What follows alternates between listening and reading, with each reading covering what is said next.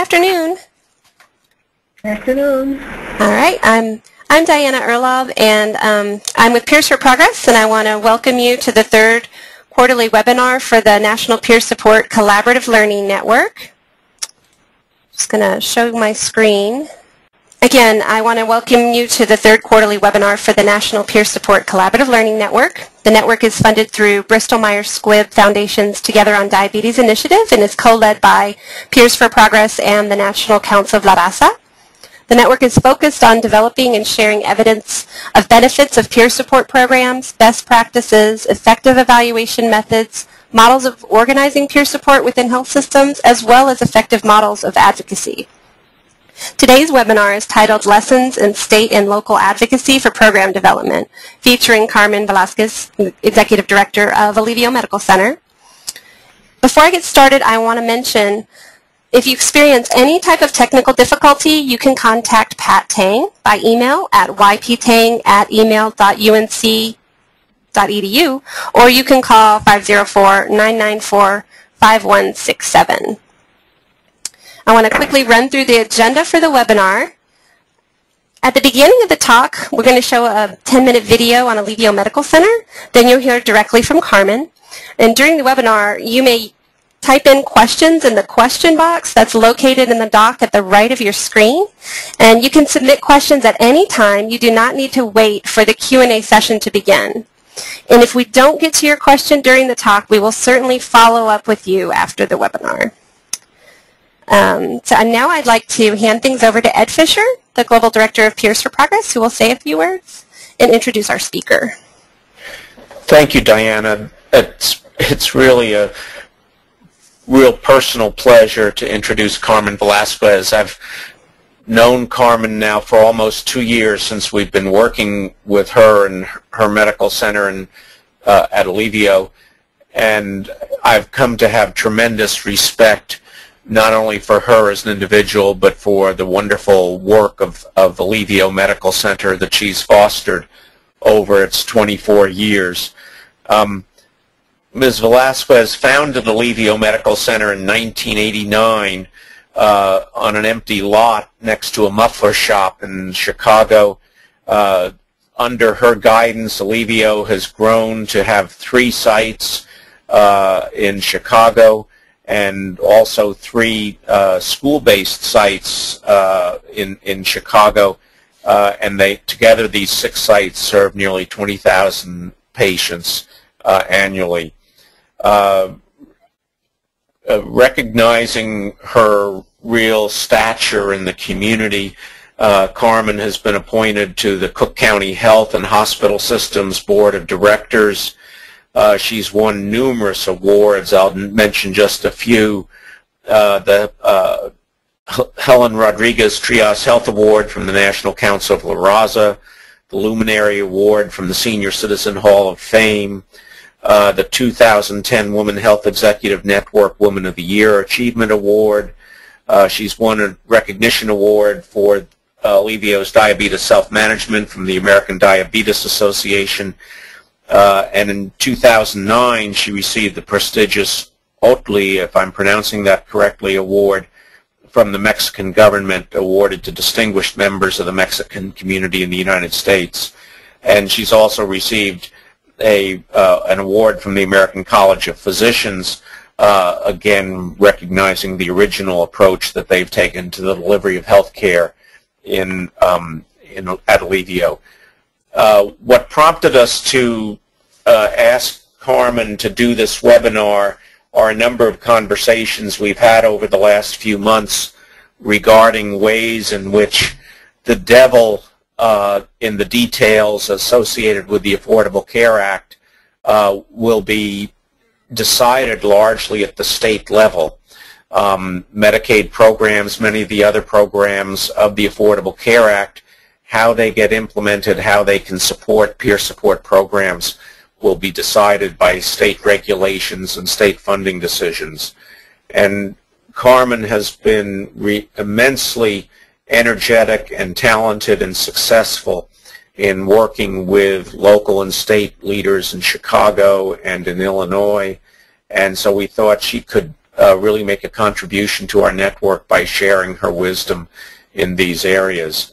So I want to get out of the way and let you hear from Carmen. Just quickly before I do that, Manuela McDonough from National Council of La Raza, I thought you might want to say a word or two as well.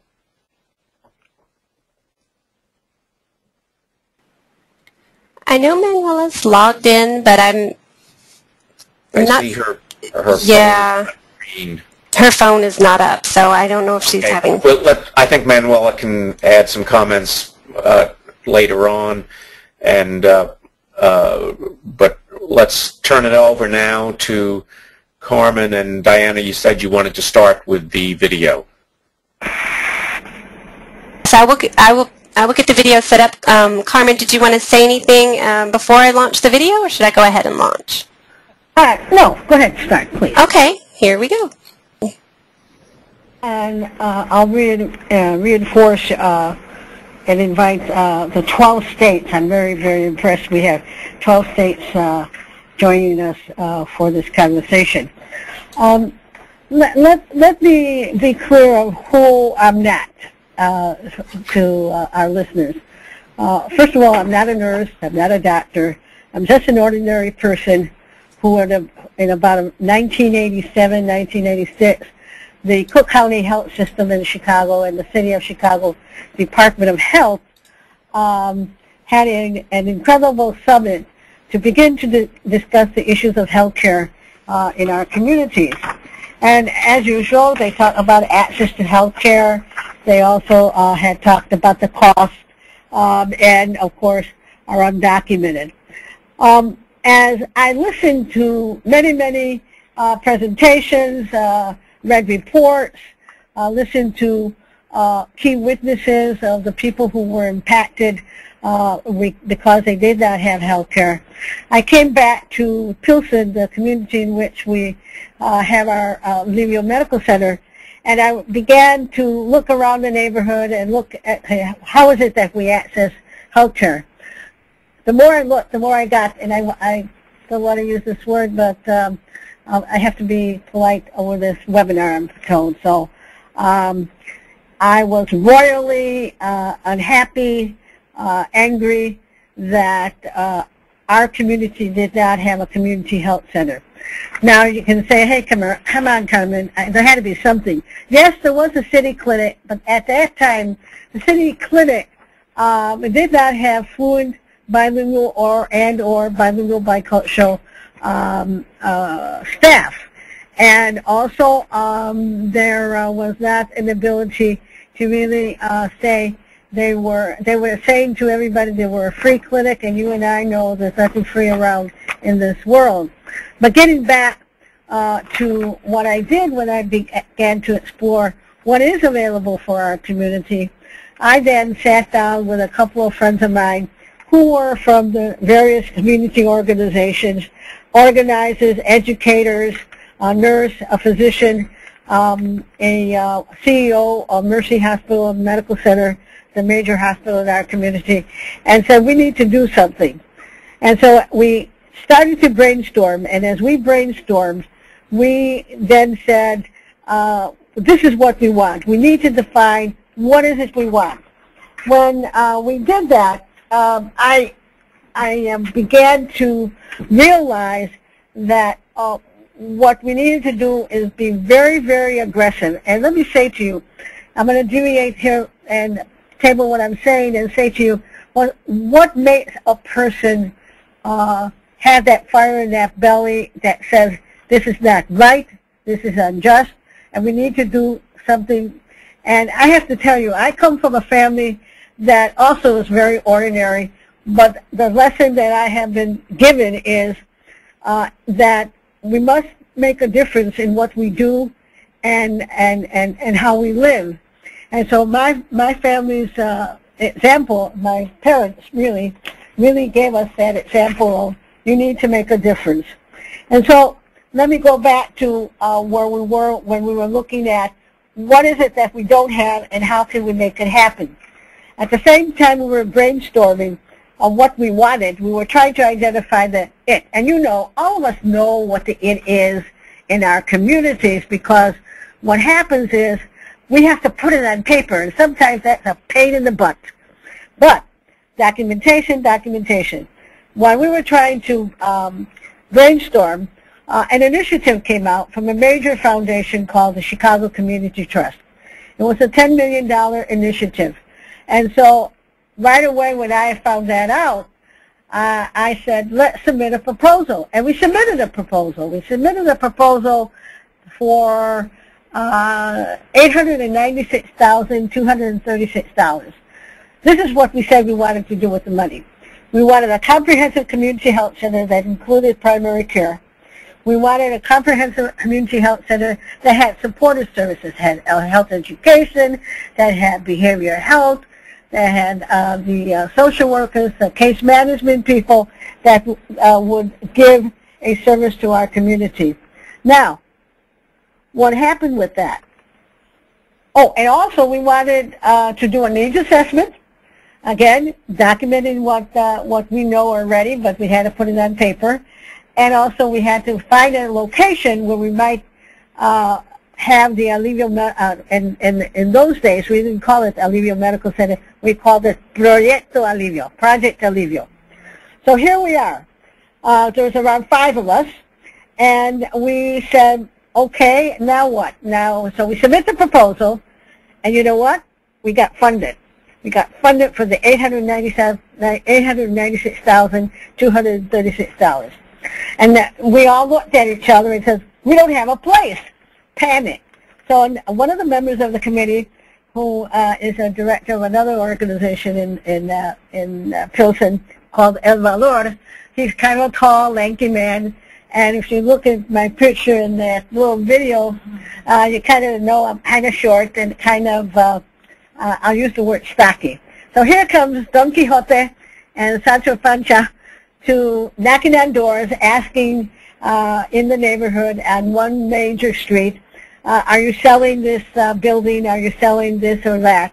And they would look at us and say, these people are crazy, they don't have any money. So as we're walking, we see an empty lot with some trucks on it, and I tell my buddy, hey, Vincent, do you see what I see? And sometimes what happens with us when we're doing anything in life, we pass things by because we don't see them because they're so close to us.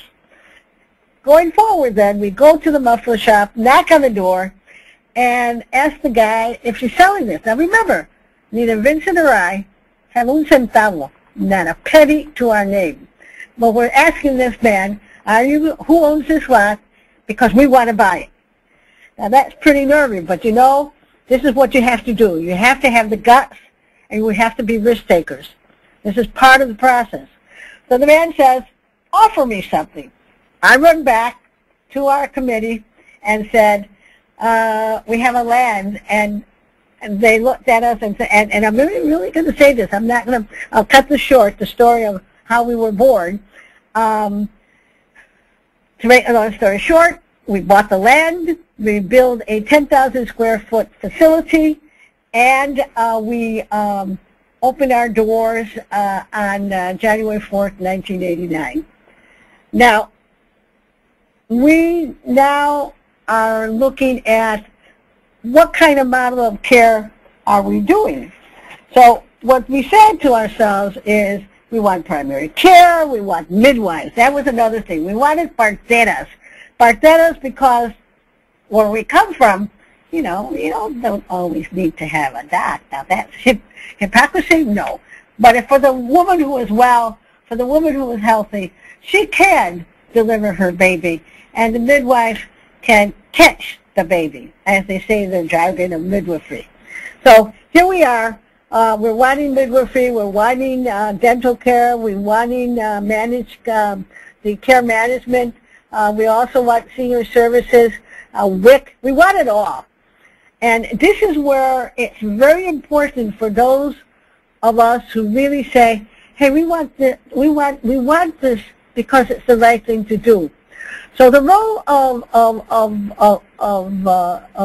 Alivio and its core group and the idea of grassroots is very, very important. And as I say grassroots, this is where community health workers come in. We call them here at Alivio compañeros en salud.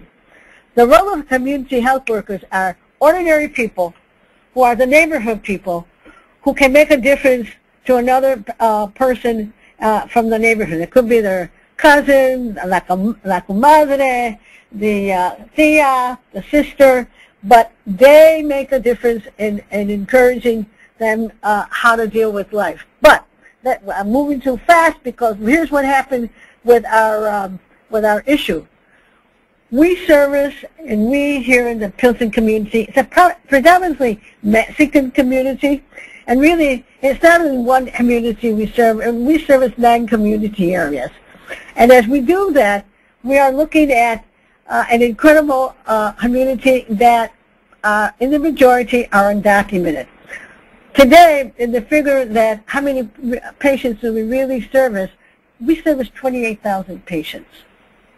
Now, that's a lot of people, and the majority are undocumented. So that is a challenge in themselves, because as you know, when we look at the model of care that we wanted to provide, we said, okay, how are we going to do it, and who's going to allow us to do it? And oh, by the way, Alivio Medical Center is a federally qualified health center, but we weren't always a federally qualified health center. In fact, when we submitted our application to the Bureau of Primary Health Care, they didn't give us the money we requested. They gave us about $90,000 lousy dollars, to be honest with you. That made me outraged. So I then went on a tirade to really, and I really organized a 6-month crusade, if you want to call it, or a campaign, to not to be melodramatic, that really I asked for letters of support from the National Council of La Raza. I went to all the politicos and congressional leadership in the state of Illinois. We had the National Health Alliance that's in Washington, D.C. We implored everybody and their brother to really make the feds give us more money and to recognize this as a federally qualified health center. What happened is, all of a sudden, and meanwhile, Alivio keeps growing, and we're needing more and more space. What happens is, the federal government sent a consultant to really see what the heck is going on in Chicago, Illinois, at Alivio Medical Center. Well, the consultant comes and looks at me and says, you know, I was really sent here to slow you down, but you know what? My recommendation to the Bureau is that you need another center. Well, I wasn't quite prepared for another center. However, I accepted the challenge and started to look for some land. And we saw 3 acres of land and said, okay, we want to buy this. And again, where are we going to get the money? So what we did is organize a capital campaign so that we could raise $7 million. We raised $7 million, and for those of you who remember, there was an initiative in 1995 rather, that allowed you to, it gave $10 million to about 7 states in the country. We had asked for money from them. And I say 1995 because I really remember on December the 14th we submitted our proposal, and it really took us 5 years, so it doesn't happen overnight. We opened our doors at Alivio, remember, on January 3rd, 2000. The work we had to do to organize our issues, submit a proposal, have people listen to us for major funding, get a capital campaign organized. It took us 5 years to get the Alivio on Morgan, and this is a 28,000 square foot facility. I am telling you, I had no intentions of coming to Alivio at the Morgan site, because my heart was at the western site. That was la madre patria, as we would say. That was the original site, and it was going to take a lot for me to leave it. Well, when I came here, I had to set the tone, And so I came here and I put an office here. But the point is, where in the world do ordinary people get the guts, the stamina to do and go forward and say we can do this? The ordinary person believes and knows that there are issues there that only we, and I don't mean only that means exclusion, I mean only in that we have to take responsibility. We need to be able to say, it's not only the process of give me and and that's okay. The issue that my family and I was like, well, what are you going to do to make it happen? So this is what we did, and we opened the Alivio Morgan site on January 3rd, 2000. 28,000 square foot facility. Now, again, the feds did not give us, by the way, money for operations, and that was a killer. We struggled in the initial years to begin, when you open a restaurant, everybody's saying it takes 3 years. When you open any business, you have a period of time where it's a startup. But I'm going to tell you, I was sweating la gota gorda in saying, whoa, how are we going to get the patient base to really make this place pay for itself? We now have a $15 million budget. We are going to open another clinic, 13,000 square foot, in the town of Berwyn-Cicero. We are opening up another clinic in a local high school here called Benito Juarez High School, and we are ready to roll. Is it easy? No. We continue to struggle. We struggle immensely. But I think we also know when you have an opportunity, for example, you take it. For example, when Ed Fisher, and really we met Ed Fisher and the Peers for Progress through the National Council of Raza. People say, well, how did you do this? How do you make this happen? It's relationships, and you can't sit down in your office and just say, well, we built it and they're going to come, or, well, they're going to help us because they know we need it. We have to organize ourselves, our community, that says we bring something to this country. We are the USA with all of you. And I say that because the issue of the undocumented is a hot and heavy issue all over the country. Right now, we are in a country where, in spite of the fact this is the greatest country in the world, I believe, but I also know this is a country that continues to be racist. It continues to really look at the undocumented or this person who is different in a way that says, it's exclusion, not inclusion. So we need to challenge that. And this is the role I have been given to do in this mission of Alivio. And I say it's a mission because I'm going to tell you, I wouldn't work this hard for anybody, not for a hospital, not for anything. This is a labor of I guess, love. This is a labor of knowing you're doing the right thing.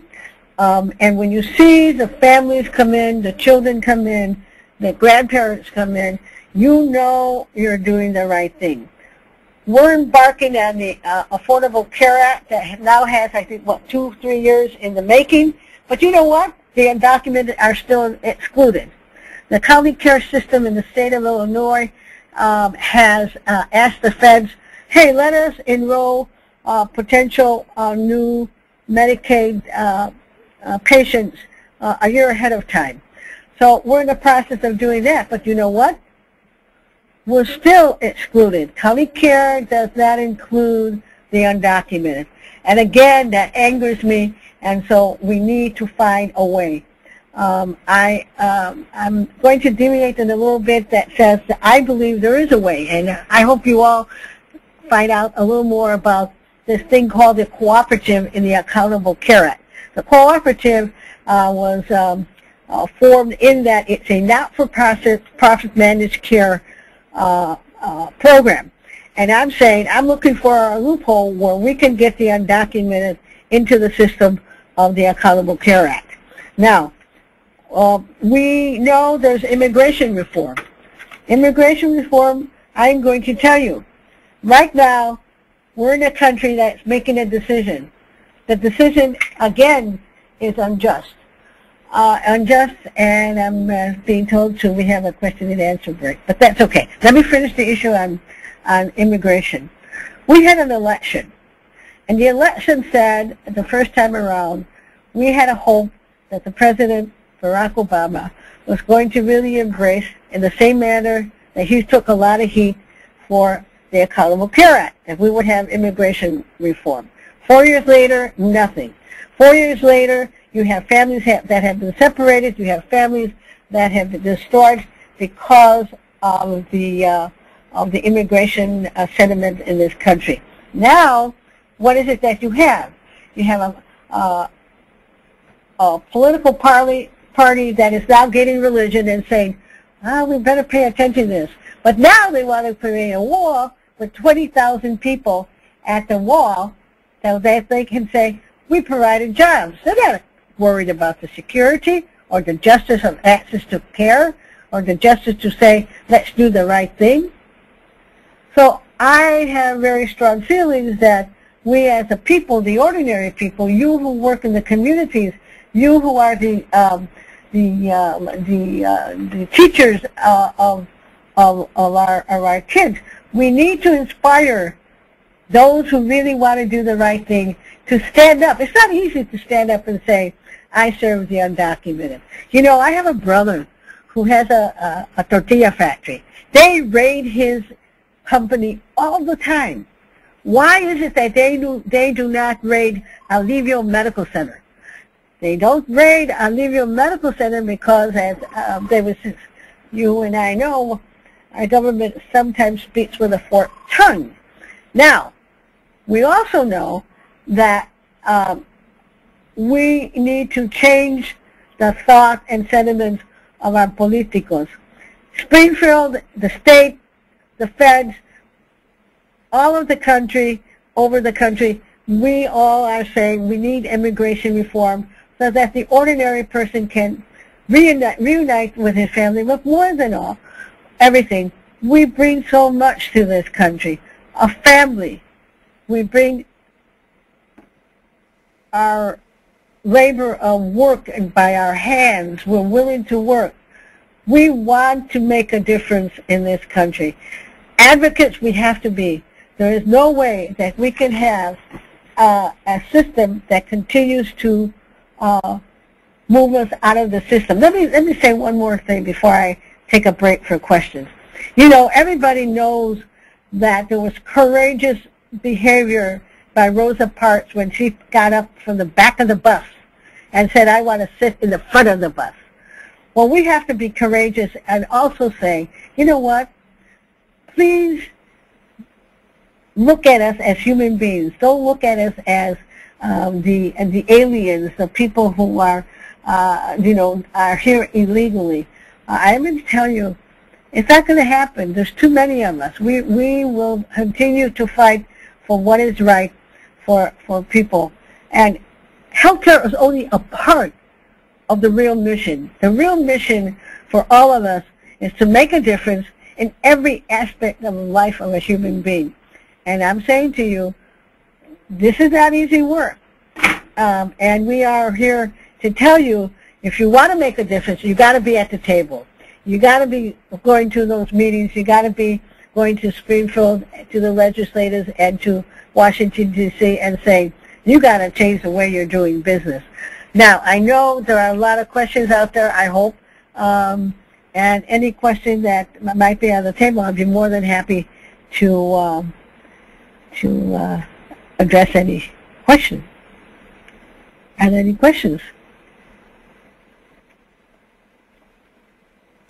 Yes, we do have one question, Carmen. This is Diana.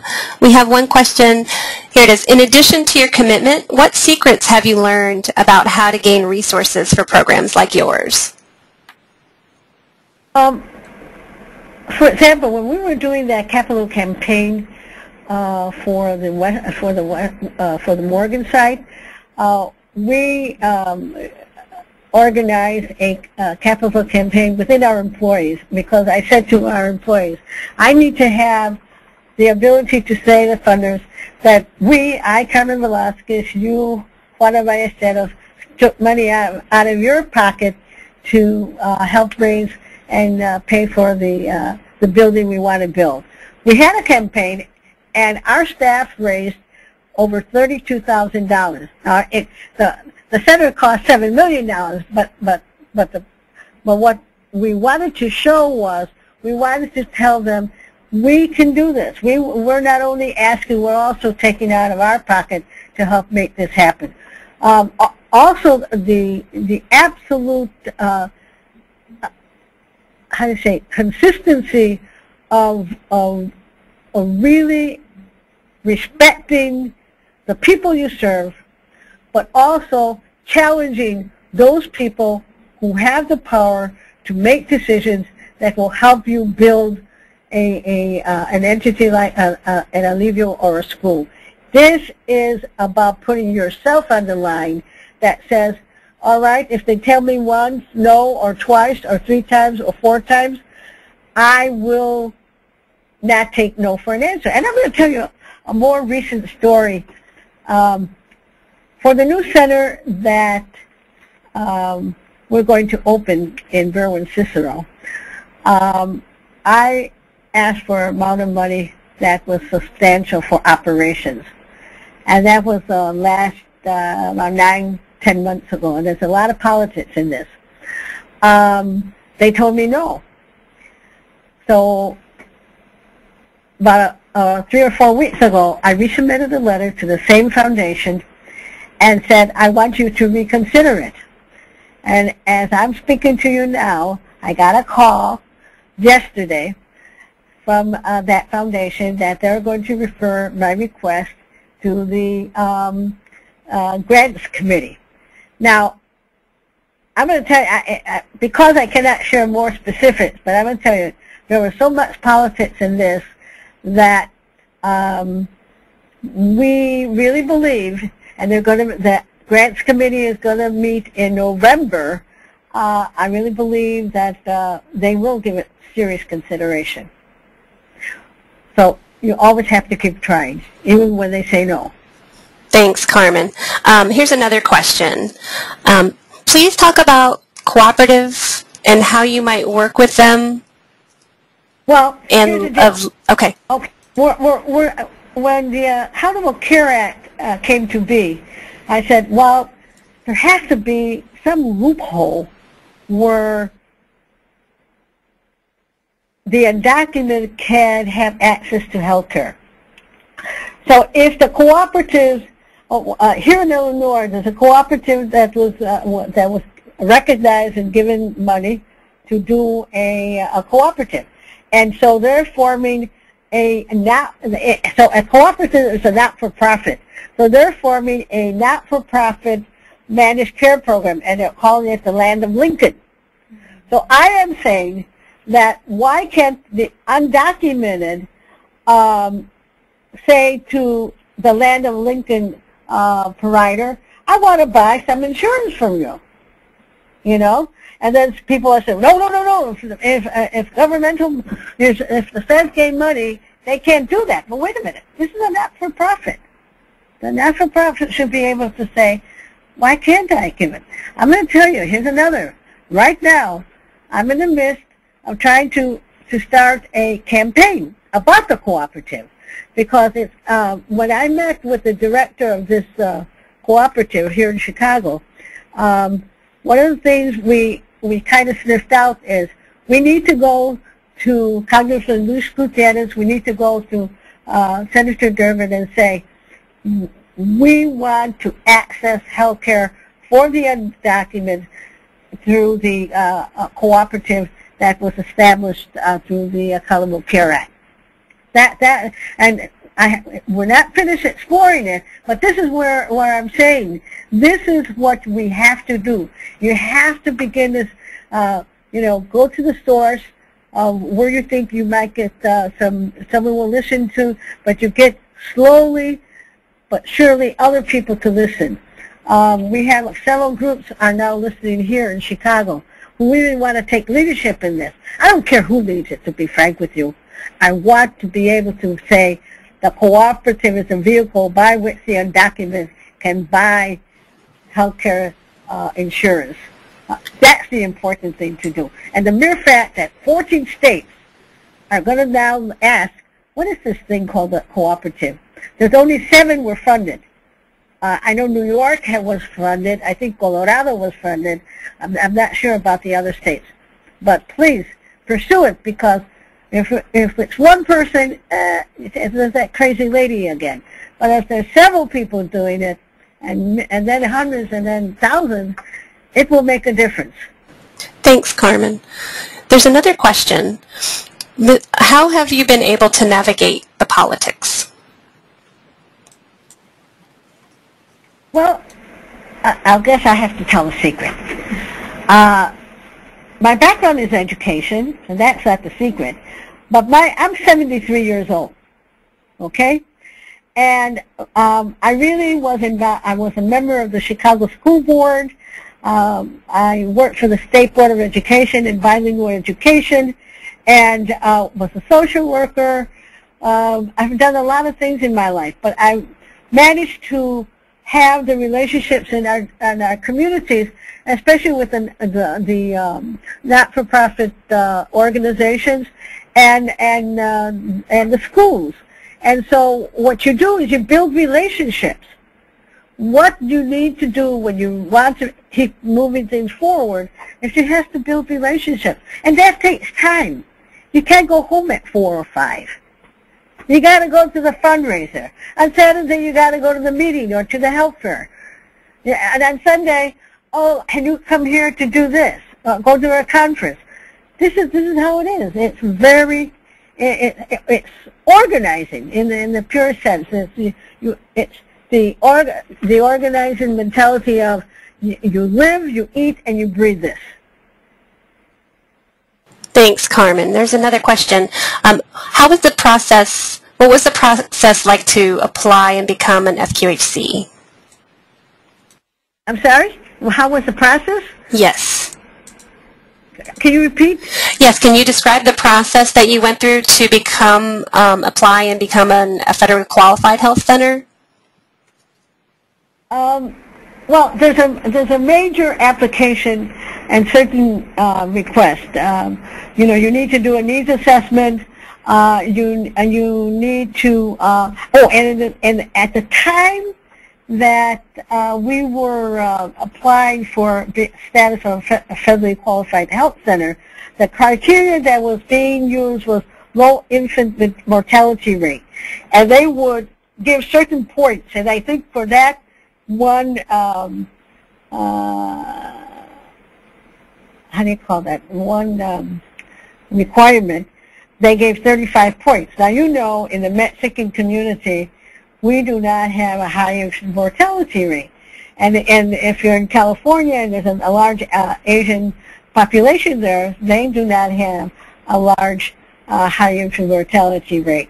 And so the first time around, I told you when they told us no, and that's when I started to arm this campaign of saying, don't blame me, because when we come here to this country, we're healthy. When we stay here a couple of years, and then we'll have a high percentage of low infant mortality rate. But it's a long application, and you really have to have the tenacity to really fill out that application. It asks you a lot of questions of who you're going to serve, how you're going to serve. You really need to know. You have to. And to be a federally qualified health center, by the way, you must have 51% of your board must be patients of your community health center, and that's another one. And we're covered by what's called the Federal Tort Claims Act, which, in other words, it covers the liability of those who work here, the providers especially. There is a higher reimbursement rate that is given to you, but you really have to have a business plan, a health care plan. How are you going to sustain this once the funding, because the funding that the feds give you doesn't pay for the entire cost of what you want to do always. Thanks, Carmen. Here's another question. I know I need to work with our state government, but can't figure out where to begin. Should I contact my state legislators or the head of health services in our state? How do I reach these people? What I would do is call your local state legislator and state representative, invite them to your center.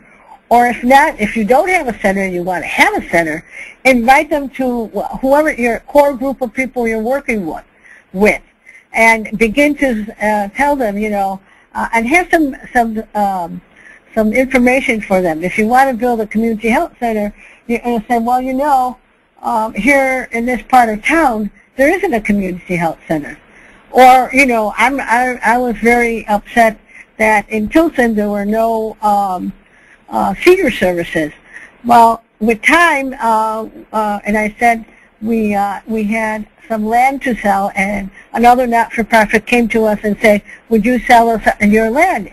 And here's what I told them, on 3 conditions. 1, trust, because I don't do anything without trusting you. 2, I want you to really consider to do something for seniors. And then 3, we went to the city of Chicago that in the building that they were going to build for the seniors, we wanted the first floor to be a senior satellite center. We did it. They built 2 buildings. One is apartment for low-income families, and another is apartments for low-income seniors. And on the first floor, we have Casa Maravilla, which is the senior service center run by Alivio Medical Center. All this wasn't done overnight. I'm telling you, it was not done overnight. Even as I sit here and talk to you now, as we go into Berwyn and Cicero, our new site, we're talking to the hospital provider of choice and saying to them, well, you know, we really are interested in doing a freestanding midwifery center. And by that I mean, in my vision of a freestanding midwifery center, is really a bungalow. In Chicago, they have this house that we call a bungalow. I don't know how to describe it, but anyway, it's a home. It's an ordinary little brick home. And so what we wanted, and in fact, I got the hospital to give me a bungalow. But I have to put that and table it, because that is going to take some operations money. It's also going to have involvement of the community. The house, that's a beautiful little house on the corner that is waiting to be a birthing center. We have to go to the neighborhoods, to the neighbors, and say, this is what we would like to do. And this is why we think this would be good for the neighborhood. And is there any concerns you might have regarding having a birthing center on your block? This does not happen overnight. Thanks, Carmen. Here's another question. How did you start the Compañeros en Salud program? What was the impetus for starting it, and where do you see it headed in the future? Well, this is an exciting question. I basically am a community person. I don't pretend to be anything else, and I absolutely know the value of an ordinary person that can do many, many things. So what we believe is that let's answer the question, Carmen. How did the Compañeros en Salud start? We were wanting to have community health workers here at Alivio, but we didn't have money. And we had some community health workers in another neighborhood called Little Village, and so I met with them and I said, well, would you, if we identified some people who are interested in your curriculum, would you help us? And so we were about to do that when a young woman came to me and said, I would like to organize community health workers and do something here at Alivio. I didn't have money to pay her. So I think I hired her like for 4 hours a week. 4 hours a week now. And I also saw the ability of having community health workers as a workforce development career ladder for ordinary people. So what happened is, little by little, the program grew. We had about 9, we hired, and what happened is, once we, I'm giving the story fast, but we trained, I know, over 100 community health workers, and we hired about 7 of those full-time. And this was, we were doing this for about 3 or 4 years, when we got a knock on our door from the National Council of La Raza saying, there's this program called Peers for Progress, and they want to do X, Y, Z with community health workers. And so that's how we got into the Peers for Progress. But how it really started was the recognition of the value of grassroots people making a difference in people's lives, for example, in diabetes and self-management. And where do you see this where do you see the Compañeros en Salud program headed in the future, Carmen?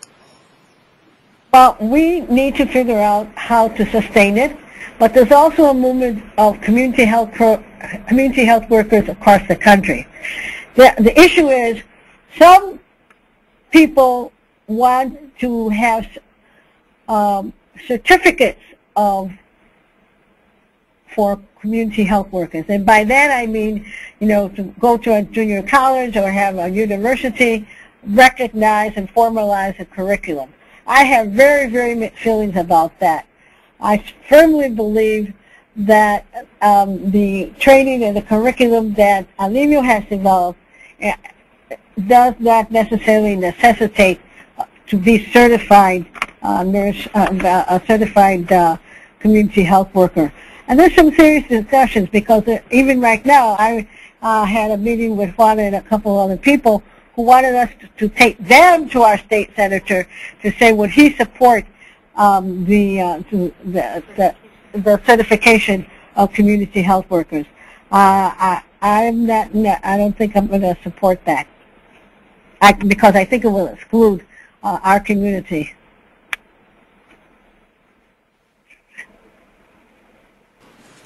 But I tell you what we do need is more funding from for the community health workers. What is happening is that in spite of the fact that the Accountable Care Act says, or the Affordable Care Act says, hey, health education is the way to, really have, instead of dealing with sickness, we deal with prevention. We deal with people self-managing what they need to address in their health lifestyles. So, but this is a struggle. This is a real struggle for everybody. How do you fund it? Everybody wants you to do everything, but at the same time, you need the support, and the people need. This is a possibility of. We also envisioned with the people we trained that the parks would hire them, the schools would hire them, and that has happened in some instances here in Chicago. Thanks, Carmen. We don't have any current other questions right now. Were there other things that you wanted to address in the webinar? Yeah, I really do. I want to talk about the Accountable Care Act and the parts of it that impact a community health center. We all know in the healthcare field that if you don't have electronic medical records, you are not going to be existing in the future. We know that the way that community health centers are reimbursed right now, we're reimbursed with fee for service. It's now going to be managed care. So I'm going to tell you, managed care has always been a challenge for us as a community health center because they limit service to patients, and we need approval of what we can do and what we can't do. But that is how the care is now going to be set up. The exchanges are the managed cares of the future. People are going to be saying, okay, you have a choice. Go see which plan you want to be part of. Well, let me tell you, if I got hit by a car right this second, I couldn't tell you what to do and what I was entitled to, because I would have to go to our staff person and say, okay, here's all my papers. What does it cover and what doesn't? Imagine that we need to really inform people, the ordinary person in this country, in our communities across the country, what does this mean, this exchange? What does this mean that I have to purchase insurance? There's a subsidy that some people might be entitled to. But the fact of the matter is the whole Affordable Care Act, yes, there's good things in it, absolutely. I'm not going to say no. But at the same time, there is so much detail that we have to inform ourselves first and then the community. Thanks, Carmen. So I think we'll go ahead. This was really great. I think we'll go ahead and wrap things up now. Our colleague, Manuela McDonough, was having a little bit of mic issues at the beginning of the call, so I think we'd like to hear any closing remarks, Carmen, that you have to say, and then we'll also turn things over to Manuela for a couple of words before we end our webinar. This webinar, and I have to be honest with the audience, this is my first webinar. I am very thankful that I was given the opportunity by Peers for Projects, Diane and Manuela, National Council of La Raza. But, you know, these are partnerships. TransferMed, our funder, and I really want to say to the audience, it can happen. You can do what you want to do. Also, you cannot do it alone. I mean, you know, the manner in which Ed Fisher introduced me, you know, all those things happen along the way. You can't concentrate on that kind of stuff. You got to concentrate on, okay, how do I get dental services in Alivio? Should we have X-ray? How am I going to do that? Who are going to be my relationships as we go forward? Who are going to be the partners, the hospital partners of Alivio? How is it that I can do a better service just in cutting waiting time for patients? We are not extra special. What we're saying is we are people from the community, and I say to you honestly, this can be done, but you need yourself to say, I can do it, and get yourself a little core group of people, and you'll be surprised what you will be able to do. Thanks so much, Carmen. This was a great webinar. I'm going to also invite Manuela McDonough from NCLR to also say a few words. Great. Thank you, Diana. And thank you, Carmen, so much. We really appreciate you taking the time to talk to us today about your experiences. I think you're an inspiration, and I would definitely argue that you are an extraordinary person who has definitely accomplished extraordinary things. And it's leaders like Carmen and their organizations and the work that they do for Latinos that really makes the work we do here at NCLR possible. So I really urge you to get involved. As Carmen mentioned, it's about collaborations and partnerships and relationships and bringing those people together to bring about change. At the individual level, you can call your representative and ask for those requests. You can also visit our website at nclr.org to sign up for action alerts via email or text message that will give you the opportunity to get involved and to advocate to improve the opportunities for Latinos. Once again, thank you so much to Carmen and her team at Alivio Medical Center for the work that they do on a daily basis to provide health care for the Latino community. Diana, this is Ed Fisher. If it's okay, I'd like to ask Carmen one final question. Yes, sir. You know, Carmen, I think you're very gracious in saying that you can't do it alone. It takes a team. It also occurs to me that one person is just one person, but two people are a team. Three people are a strong team. You don't need a whole crowd. It's sometimes amazing how just 2 or 3 people really working together can get a lot done. I'd like your comment on that. Well, you're absolutely right, because how we started Alivio was a group of 3 to 5 people. I mean, it just, you know, it just grew with an intensity to the commitment and the need, and there was nothing we couldn't do. I mean, really and truly, it started with a very, very small group of people. So I think that's an important lesson for people looking to make things happen in their community. You need an allies, but you don't need a crowd. No, absolutely not. And it's well, also, I just want to add. Let me say one more thing. There have been many times that I said, "Oh my God, what did I get myself into?" But I believe in divine providence. I really do. And we were all put here to do something. And I don't know how I got to be the director of Alivio Medical Center, but I was sent here, and I truly believe that. I had no intentions of being involved in as a health in health administration.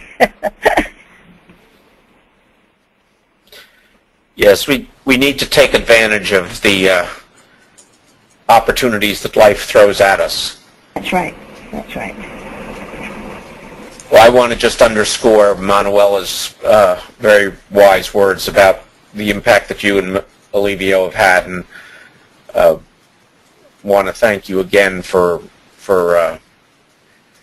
really gracing us with your comments this afternoon. Diana, perhaps you want to close things? Yes, thanks again, and thank you, Carmen and Dr. Fisher and Manuela. So yes, this concludes our webinar, and I just want to mention that we will have the webinar recording along with the video that we weren't able to watch earlier, in addition to some other information about Alivio, will be on our website within about a week at peersforprogress.org. So please visit